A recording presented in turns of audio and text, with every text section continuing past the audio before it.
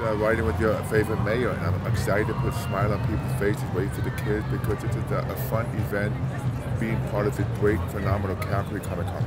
I know you don't have official numbers yet, but I'm told that it's trending above last year, which was, what, 2,300? Yeah, trending above last year, and last year we had 15,000 spectators, so we're very excited to see how many we have this year. Are there trends this year, costumes that you're seeing? Oh, I'm sure we'll see lots of Deadpools, lots of Avengers. Hopefully a few Hulks. You will, Yes. definitely.